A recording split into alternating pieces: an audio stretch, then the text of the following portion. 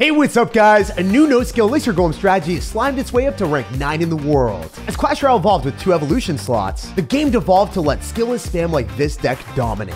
When you focus on spamming bats and skeletons with the cheap Elixir cycle, you're going to get huge positive Elixir trades with the evolutions. And when you add the Elixir Collector, you have 3 sources of out-Elixiring opponents. Play this deck passively, cycling your evolutions and Skeleton Kings, and go in for Skeleton King abilities if your opponent overcommits. You're often able to do drastic damage with Skeleton King rage pushes, and they're not near as risky as going in for an Elixir Golem. But when you're up enough Elixir and find an opportunity, go in for the Elixir Golem in the back. Set up a Night Witch behind the Elixir Golem, go Skeleton King other side, and split up your evolved skeletons. When the opponents spam their spells on the skeletons and Night Witch, you have free reign to go in for the bats and rage them up. Or click the Skeleton King ability and cover the map in skeletons. I struggle to defend this deck, and pros hate playing against it. If you don't have evolved skeletons or bats, you can use the regular versions or a Goblin Gang instead. If you only have one evolution, evolved skeletons are the best one to use. It's time to channel our purple power, evolve our skillless spam, and assert dominance. And lots of love to everyone that's supporting the channel with credit code SirTag. This guy's got a ton of numbers in his name, and it's making me feel like I gotta decode the name. And I'm not about that level of work. We wanna just cruise through all the games today without thinking, especially reading someone's name. Like, what the heck? Anyway, we're gonna go and throw some bugs in his code right here. And we're gonna throw Bats and Skeleton King. And I don't wanna click the ability, but I do at the same time. Yeah, I click the ability and I get refunded my elixir, so that's good. I'm glad I didn't click the ability and got it off in time, because then I wouldn't have had elixir to defend against this balloon. If I rage, it won't get as much damage as it typically would. It should die with one shot. Let's go. That was inches away from a second hit. So we're securing down the defense and we're vibing. If I go in for a Skeleton King in the back, I'm able to build up a big push. And since our opponent's running balloon, there's a high chance that he's going to try to miner on our Elixir Collector. But since we dropped in the middle, he's obviously good enough to realize that we can decipher the pathway of the miner, and it would probably get caught by a Night Witch, Skeleton King, or Skeleton. So worst players would give you a huge positive Elixir trade. This guy is not that bad. We're going to try to go in for our bats here, and unfortunately, a lot of them get swiped down by the arrows. Very good player. Like, everything that he's done so far has put us in a position that made me slightly uncomfortable. You know what? I think we can go in for a Night Witch and pull the Inferno Dragon and the Lumberjack the other side, and then use the bats to hopefully feel a decent defense here. I don't know. I'm feeling not so good about that anymore. It looked good for a second, but now I know he's got a lot of elixir. You know what? It doesn't even matter, though. It doesn't matter how much elixir he's got, because we got the Elixir Collector fueling our elixir advantage. We have 2 evolutions that are definitely going to give us positive elixir trades. I think we're set up for success. It might seem stupid that we were able to do this, but I think I can. I'm going to go Night Witch. I'm going to spawn that behind our Elixir Golem. I'm going to go for bats on the left-hand side, I think. But I want him to arrows. I really wanted to arrows. Nice. But then we can go Evo Bats and just be a massive menace. That is the strategy. You try to go for the bats after they go in for their spells. Wait, dude, you're not able to deal with evolutions right now. There's no shot. Look at the Elixir Golem in the right. What's happening right now? How do I have this abundance of crap on the map? This should be illegal. Clash Royale, you got to ban this deck. I shouldn't be able to take the tower with the Elixir Golem unsupported in the right. That just doesn't feel like a fair fight at all. How am I doing so much damage? Someone make it make sense. I shouldn't be able to complain about winning a game, but this does feel illegal. The guy had multiple small spells, and he ended up with 2 Elixir Golems at full health on his 3 crown, with abundance of skeletons and bats completely swarming him. He got overwhelmed and eaten alive. After annihilating a pretty good balloon player, our skeletons have spawned us up to 2,000 in the world. Hey yo, this guy finished 266 in the world. What's up, Smurfblade? He's actually one of my friends, and I feel a little bit bad that I'm playing as one of my friends using this deck. So he doesn't know what I'm playing yet, obviously, but he's gonna find out. I'm going to go in for our bats, and I'm going to Skeleton King. The cool thing about this is even if my bats die, I still get value. And I think he's probably playing P.E.K.K.A. Usually, he plays a P.E.K.K.A. deck.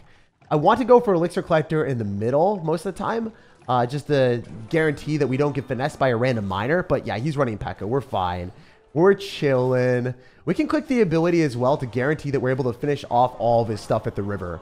I don't think that the Knight survives, and I'm pretty sure that we're in a good spot. Yo, he spent a lot of elixir there. If we go for skeletons and bats, we might just be able to make a huge push with the Skeleton King afterward. Yep, he went for arrows. He doesn't kill the Night Witch, and we have a monster of a menace on our hands. We're going to go arrows and click the ability because it's going to be hard for him to stop the Night Witch, and coupled with the Skeleton King, we could rage this up. Sometimes you don't even have to go in for aggressive plays with a Elixir Collector and then Elixir Golem. You can just use your Skeleton King with the abundance of bait cards that you have in the deck to take a tower. I mean, this guy is one of the best players in the world, and he already lost his tower in a minute. I think that we're going to be in it to win it as long as we can defend one push. And his push is rolling right now. So we're going to go for a Skeleton King, and we're also going to go Skeletons. Actually, never mind. His P.E.K.K.A push is starting now. It took a little bit longer, but, you know, he's making it happen. He's making it happen. The cool thing that we have here is we can Night Witch in the back, and we don't have to Elixir Golem. If you've taken a tower, you can play a bit more defensive instead of all-in perpetually. Also, I want to go in for our bats directly on top and then rage, so the bats start to heal up so that he can't zap them away. The issue for him is he has to fireball on that. And then he has to go for a zap on the skeletons. Or I guess he's going to use arrows. Dang. Wait, can I snag his second tower? I'm sorry, Smurfblade. We have to do this to you. It has to be done. We are an Elixir Golem player for a reason, my guy. I can rage to kill the archers, and I don't think that's ideal because obviously we want to be able to rage up our Elixir Golem, but it is what it is. If I pop the ability here, then we will be able to kill the Electro Wizard. Wait, I'm in a pretty bad spot. But we can play the funnest game of passing the P.E.K.K.A. If you guys are unaware, it's a good experience. So we're going to arrows here. We're going to go for our Skeleton King afterwards. So the Barbarians lock onto that. Then we can go in for Skellies here. And then we can go for Bats so the P.E.K.K.A doesn't take our tower. So I think we're chilling as long as we get a Rage down. So then our tower is able to finish off the Knight. And he goes Ghost, but we're able to body block it with an Elixir Golem. We walk away with a win against one of the best P.E.K.K.A players in the world. And I feel a little bit dirty. I'm sorry. Hopefully I didn't lose a friend here. It's time to peel on to the next game and peace out in this one. Taking a tower in a minute, even against top 200 players, is par for the course with Elixir Golem. Hey, we got a game against another top 300 player, and his first play is to drop a freaking Royale Giant at the river? I mean, I get our deck is skillless, but you don't have to be skillless too, man. You're also top 300, so I thought you would be playing better than that. Anyway, he's going to be down a lot of Elixir, and we're running Elixir Golem, so I think he's dead. I don't think you can get away with that. There's no way that you can Royale Giant at the river into a deck like ours. We're going to eat you for breakfast, lunch, and dinner. Are you even eating, though? I don't think so, man. You're just going to eat a ton of damage instead, and now you're dead. Oh, my goodness. We are speedrunning wins out here because our opponents don't necessarily always understand that they can't do that. So we took his tower, and I definitely will collect his soul in a few seconds as soon as I get one more push. But yeah, I'm pretty sure he's just dead. I don't think you can do that. He decided to go all in and do a lot of damage to my tower, but now he has to defend against Evo Skeletons, and he has no answer to them. So, sir, you successfully earned a 3 crown. We're going to go Evo Bats on top of the Skeletons, so we are destined to topple his tower. There's just so much crap coming at him, and even with archers, if we rage this up, I mean, there's a lot, man. There's skeletons swarming your skeletons. We got skeletons for days, and, sir, you are slain. So, obviously, if you try to overcommit into Elixir Golem, it is a recipe for disaster, my dude. Even if you have some of the most defensive bailout cards in the game, like Mega Knight, Skeleton Army, and Mini P.E.K.K.A, and you're a top 300 player in Clash Royale, you're still gonna get stomped. After obliterating that Royale Giant at the River menace, we've pushed up to 1,600 in the world. All right, we got a game against Mr. Ash. It's time to catch him off guard. So you already know, he's not ready for our Pokemon to be thrown down. If I go for the Skeleton King, we're gonna collect all of his souls and then unleash an army at him. So generally, if we see Valkyrie, it's not going to be good for us to go in for an Elixir Golem at the start because we don't know if he's going to end up having a bomb tower in the deck as well. I'm going to arrows here to do a bit more damage to the Valkyrie. I could have raged as well on the Skeleton King, but I felt like that would have been the wrong play as well. Just trying to play a bit apprehensive until we figure out what our opponent's going to do. Okay, so we have to rage up these bats so we can kill the archers. And he's going to go Skeletons. That's not going to full counter the bats. He has to drop a little bit more Elixir. Still not a good spot for us. And he's kind of just spamming WoW as he gets damaged. So he's going to be amazed by the amount of damage that we get with our Elixir Golem. I think that's a little bit of BM. Cheeky, sir. All right, we can go for Skellies here on top of the Elixir Collector. Oh, wait, he's not going to miner it. I thought he would have miner for sure. He's celebrating right now. He's like, Jake, I got you. I've got Rocket. And I've got Valkyrie. But he doesn't necessarily know what he's playing against. So we can go Skellies in the back. Definitely don't want to eat any more damage here. I'm not going to go arrows because we know he's going to have archers. So we want to save that for that. I'm going to go for a Skeleton King in the back, because if I go for bats with the Skeleton King, we can ramp up a huge aggression, especially if we have a Night Witch behind it. So we're aiming our army directly at our opponent's tower. I feel like this is going to be the push that we needed, especially with arrows like this. If we can hit all of the archers like so, I wonder what bro is going to do. We can click the Skeleton King ability as well. Even though the Valkyrie is going to be able to kill some of the skeletons, we will have a lot left over. I could arrows plus rage, but obviously that would be a pretty big overextension. So strategy here for us is just to go for skeletons against the Valkyrie, and then it'll counter it completely with the King Tower not being activated. We don't even need the King Tower activated. There's no way he's going to activate it for us, obviously. But I was wondering if there's a way to activate King Tower against the Evolved Valkyrie, like drawing it close enough so the tornado ends up hitting your King Tower. There has to be some mechanism of doing that. I was thinking about it, but was like, probably not worth. All right, Elixir Golem in the back. This is our big attack. We have our ability to go in for the Night Witch bats, and we've got the Evolved bats. Always try to Skeleton King opposite side, so then you can force out the Valkyrie on one side, and then just spam them in the other. So that's what we're going to try to do here. Also, he goes in for a log, so I wonder what he's going to do. If we get like double Elixir Golem in the house, that could be a vibe. To pop the Skeleton King ability, we're going to immediately arrows on top of the archers in the left. I mean, this is just hard. This is really difficult for him to deal with. I'm going to rage up the Elixir Golem blobs. The Elixir Golem on the right is doing some devious damage as well. But what if I just drop another one? I mean, this is relentless Elixir Golem pressure, my guy. Yo! I love that we took out his tower and we still have more spam coming at him. There's no way that Clash Royale intended it to be this strong, right? He was laughing at me. He thought he won at the start when he rocketed my Elixir Collector. My guy got rocketed out of the game with a 3-Crown Express. He might be laughing on the outside, but he is definitely crying on the inside. Those hee-hee-haws were simply a facade. And the Elixir Golem 3-Crown Express is taking us up all the way to 1,300 in the world. The guy just messaged me saying he didn't like my deck, and honestly, you can't even blame him.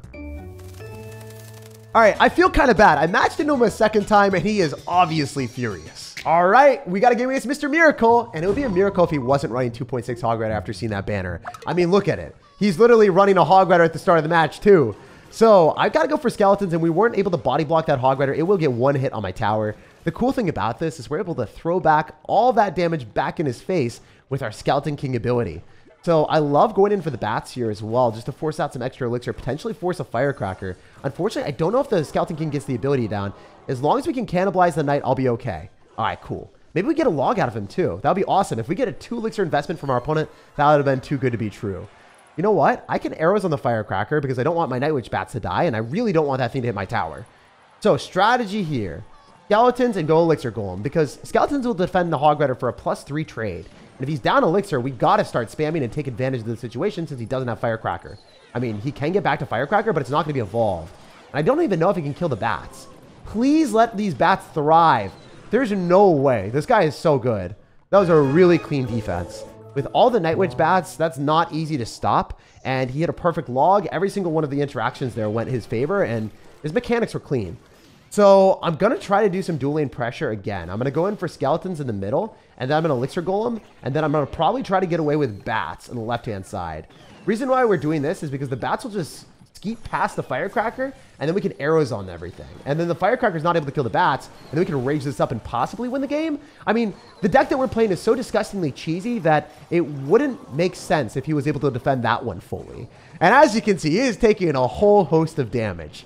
That is what I was thinking would happen the first time. But man, he still defended pretty well on the second time too.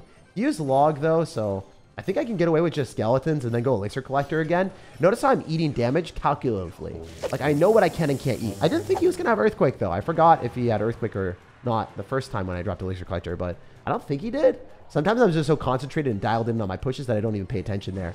Anyway, we're in a Skeleton King here. We can go in for...